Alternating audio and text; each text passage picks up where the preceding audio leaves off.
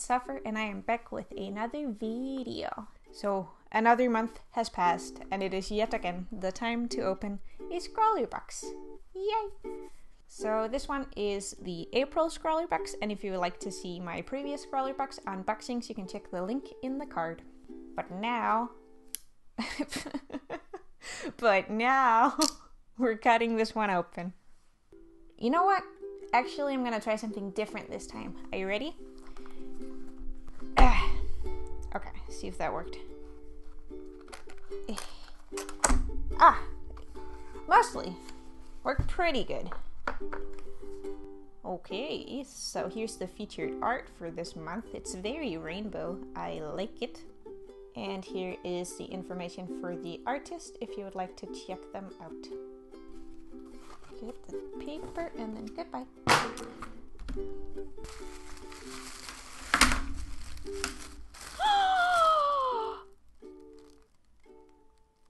I see something. I'm excited. Okay, wait a minute. Let me just arrange it.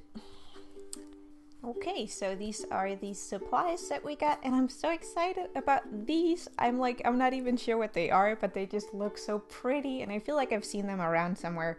So I'm really excited to test them out. If you can't tell, I am excited. Great. Let's get to swatching. Yeah? Okay, cool.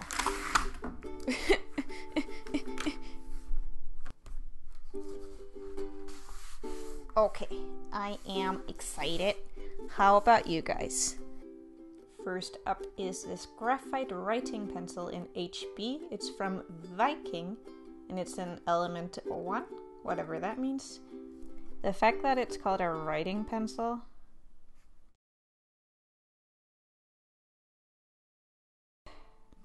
Okay, I just spelled pencil wrong. But the fact that it's called a writing pencil doesn't give me the best of expectations for it.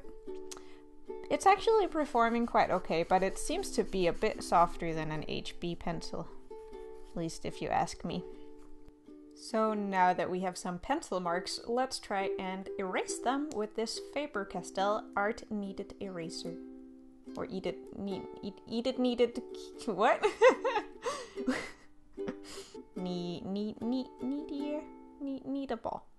Kneadable eraser.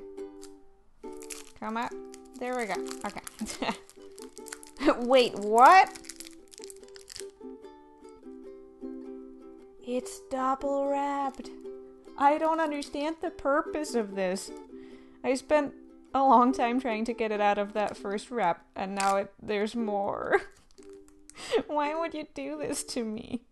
I guess that there's some sort of purpose to it. I just don't know what it is. Ha, here we go. Okay. No, there's still plastic on it. Oh my, soft, come on. Okay. The plastic is sticking to my fingers. No. Okay, make a shape, and now we can erase with the kneaded eraser. Oh yeah, this does a pretty good job. I don't understand why it's white though, because look at how dirty it just gets. That seems weird. Let me see if I can figure out if there's a purpose to this. Nope.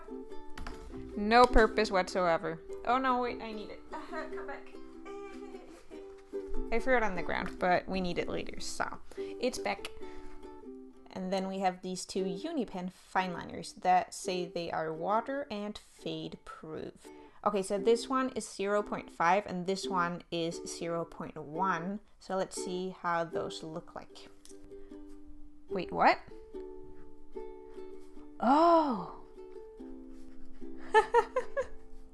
This confused me for a second. Okay, I see.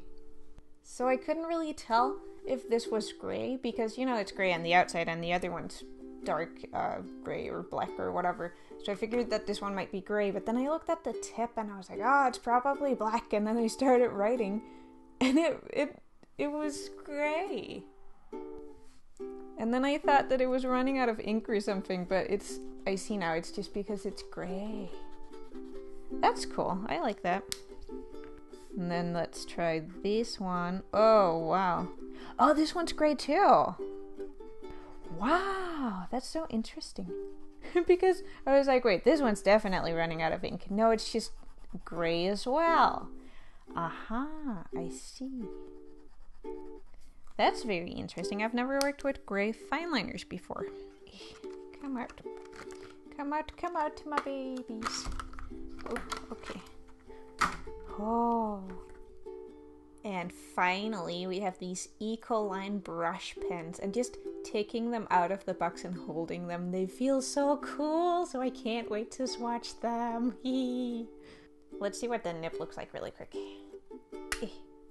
Ooh, it's a beautiful brush nib. I'm excited. Okay, let's swatch it. Okay, let's start with the gray because gray is the least fun. Ooh. Oh, yes. I'm so excited about this. Ah! Oh, I feel like a child. Ooh, this is a beautiful blue color. Wow. They're so smooth. I'm into it. Oh, just look at these colors together. They're so cute. Oh, wow. I was hoping the other day that when I went to open my SCRAWLR box, that it would be something like this. So I feel like the SCRAWLR box gods heard my prayers and gave me something fun. Would you look at that? It's so pretty. And then on the card it says that you can mix them with water. So I'm gonna see what water will do to them. Yeah, I mean, that works pretty well. Oh, this is weird. Okay. It behaves different from the other ones. Maybe I just had a bit too much pink on there. Maybe that's it. Now I'm curious to see if I can blend two colors together though. Oh, okay. This isn't quite what I was hoping for.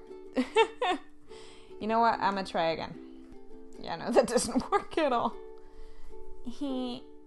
Maybe we just want to do gradients. Maybe that's just how it is. And before I forget to mention it, the SCRAWLR challenge for this month is Words of Wisdom, which is gonna be interesting. Okay, so this video took me a while to film and to edit and to get out there. I think it's been probably more than a month since I opened the SCRAWLR box. So yeah. I'm also sorry about the very long intro and about the very weirdness and the oddly excited Zzoffer. I don't know what was going on that day, but I guess something good.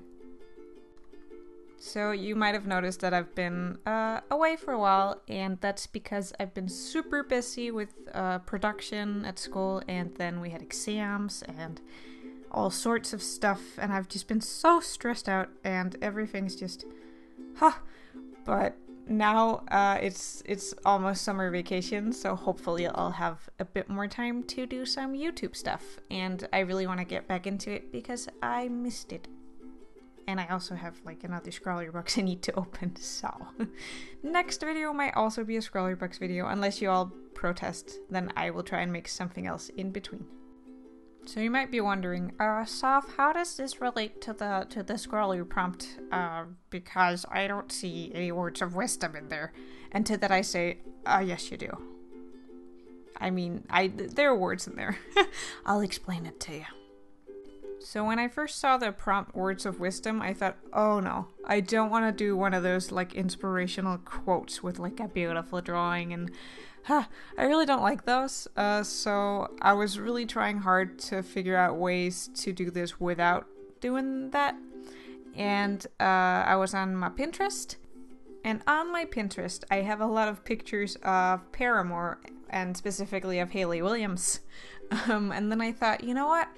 I feel like Paramore makes some songs with some nice words of wisdom, if you will. So I figured that I would try and use some of their words. And then I was spending a really long time trying to figure out what quote I wanted to take and from what song. And then I saw this picture with the jacket that says "Grow Up" on the back, and I was like, oh yes, that's so cool, I love it, and it would go so well with these colors. But then I thought, well, soft, that's not really like a words of wisdom kind of thing. And then came the revelation of, maybe it's okay. Who cares? And that's the story of how I chose to interpret the prompt as more of like an inspirational point to jump from than a specific thing. Yeah.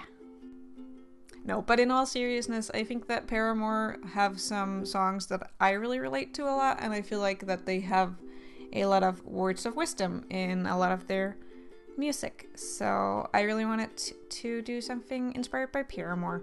And I feel like the song "Grow Up" also has a lot of words of wisdom in it. Like, I guess, depending on who you are and how you understand it.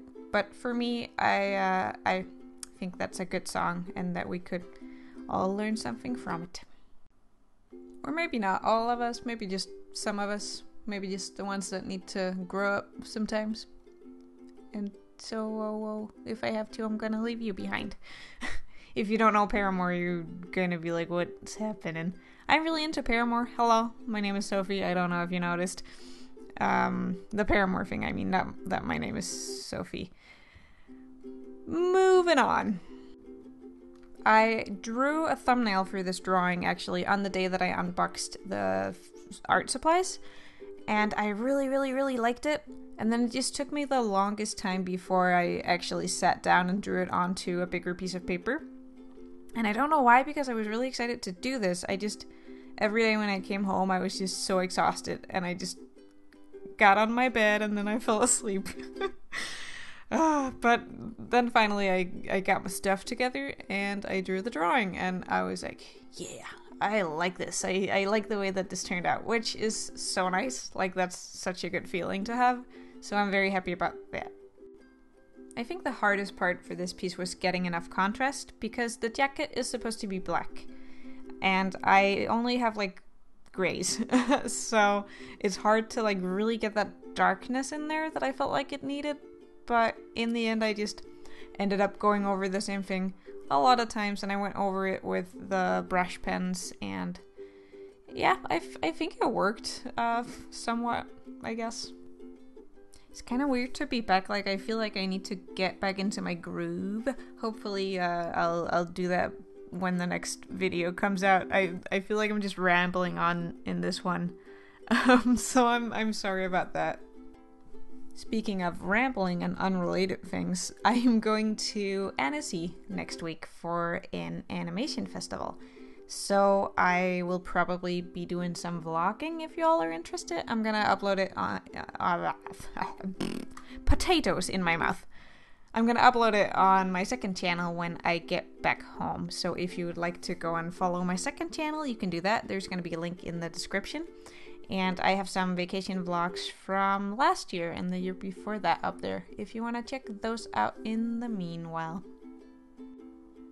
But that's about it for this video, I think. It looks like I am almost done, and I'm so happy with the way that this turned out, and I had a lot of fun testing out the art supplies. Might have been a bit too enthusiastic in the beginning, but I loved the way that the art turned out, and I loved working with them, and I actually use them in my sketchbook currently. So yeah, I'm pretty happy. And I hope that you liked it too, and that you enjoyed the video. And did I say that already? I hope that I'll see you later. And also, thank you so much for watching.